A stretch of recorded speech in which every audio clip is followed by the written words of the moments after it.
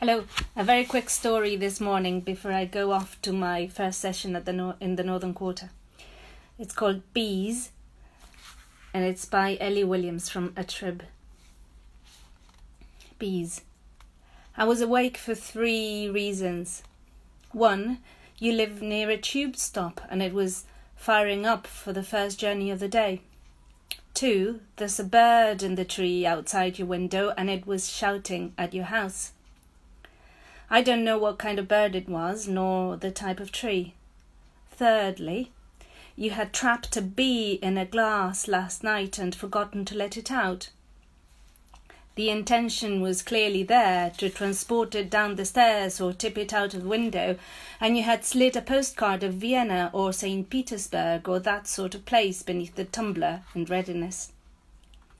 It was not actually a tumbler at all, but a washed-out jar of Nutella, and the bee was drunk on a whole night's worth of staring at the sights of Vienna or St. Petersburg, and the city's ghosts of hazelnuts and sugar, dinking its head against a transparent wall on your bedside table. Trapped beneath your arm, I blinked at the bee. Bees can see in UV light, so we must have looked like a ridiculous disco last night. It head-banged an answer to this thought, eyes all honeycombed and asterisk star kaleidoscopic, while outside the bird shouted a little louder. I'm sure there is an identification app that allows you to run through an index of birds' toccatas and scherzos and bugled blurts. As you thumb down the list, little facts about birds might run in a scrolling marquee along the bottom of your screen. The bones of a pigeon weigh less than its feathers. That kind of thing. Starlings only exist in America because a man wanted to introduce all the birds mentioned in Shakespeare's plays to the continent. The organ in a bird's throat that allows it to sing is called a syrinx. I test this word now between my teeth and feel it is a far sprightlier and more lovelier word than larynx. This was a good call on the anatomist's part.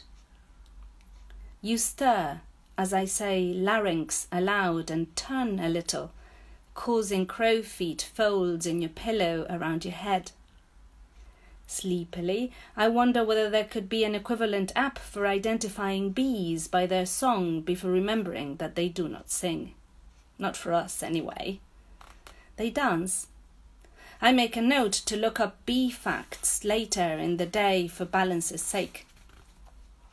Just yesterday, I read a study that found older honeybees effectively reverse brain aging when they take on those nest responsibilities that are typically handled by much younger bees. Bee brain, I say softly out loud, and the crow feet of your pillow deepen imperceptibly. I always thought that birdsong was supposed to be lovely, but here was this blackbird / thrush / starling / finch going full alarm crazy. I can't believe you stared at larynx and bee brain, but can sleep right through this going on outside your window. Maybe the unseen bird had carved bird for bee forever with its beak on the tree trunk outside in a big old notch heart.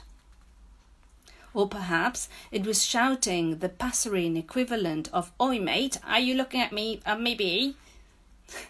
And the bee is performing a mournful ballonnet and brise on a Venetian or Peterburgian balcony while I'm tangled up here, caught in the euphemisms and innuendos of the shadows of a pillow, only half awake and thinking that I should leave. The bird and the bee could set up, I think, a lovely B&B and serve their guests toast with honey and eggs. Who am I to keep them apart? I thought. a bee in the hand worth 2 in the bonnet, I think, and I pick up the glass and stumble to the window that is not mine, and now the window is open, and the glass is overturned, and the bee has flown out by my ear and become a comma in the air, and the blackbird / thrush / starling / finch joined it in the air. And the commuters at the station beneath your window applauded the bee and the bird and the considerate naked woman with her arms flung out, framed in the window above the platform, as if this was an opera. And then the same commuters stepped into the train, and the curved glass of the carriage doors shut behind them, and all of this is a half-sleep thought of a euphemism, of a metaphor, of a ghost of the word for the sight of you opening an eye and saying good morning, and that the thought of you as a bird or as a bee might always be worth waking to. That was Bees